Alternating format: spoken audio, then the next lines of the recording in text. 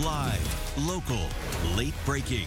WPBF 25 News at 9. The next big thing could soon be coming out of Palm Beach County. So coming up, I'm going to talk with one of the Philanthropy Tank finalists about her pitch to change our community. We are just a couple weeks away from this year's Philanthropy Tank Finals, the program giving Palm Beach County students the chance to pitch their idea for the next big thing and potentially get the funding and guidance to make it all happen. And this year's finalists have been announced. 14 teens are representing 5 ideas, and we want to give them a chance to share their idea right before making that final pitch. So joining me this morning is Mallory Thomas, a junior at FAU High School. Mallory, thank you so much for joining us. How are you this morning?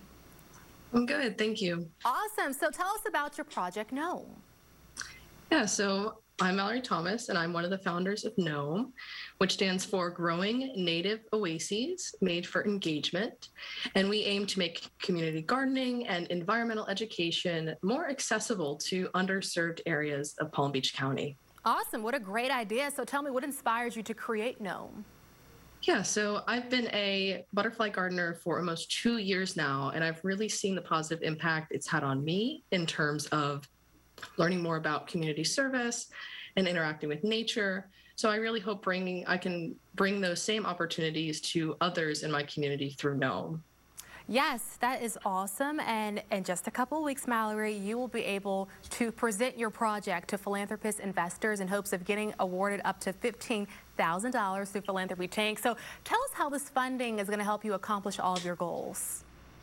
Yeah, so our main goal is to create at least 5 community gardens in our first year.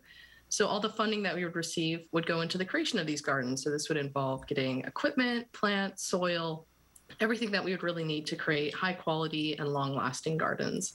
And Philanthropy Tank also has an amazing mentorship component to it as well, since we are already working with local leaders and coaches to really get our project started off on the right foot.